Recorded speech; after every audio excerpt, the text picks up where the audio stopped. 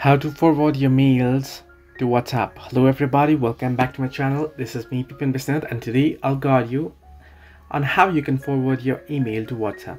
Well, if you open up email or Gmail, I'll just open up Gmail here real quick.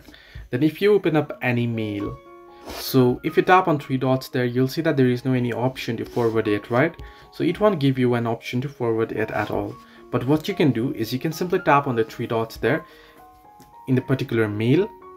Then you can tap on the print option. Once you tap on print, it'll give you an option to save as PDF at the top. If you tap on arrow icon, you can see there. So you want to simply tap on save, and you can simply tap on save as PDF.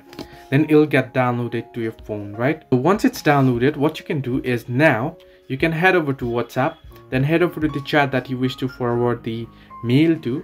So once you're there, you want to tap on the little icon that you'll find there and then select the document option. Then you can go ahead and choose the particular PDF that you just downloaded.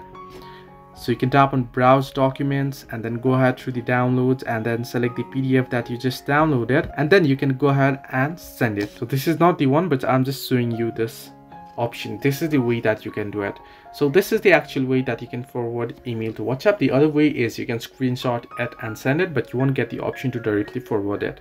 Hope this helped you. Do like and subscribe, and do not forget to leave a comment down below if you have any further issues.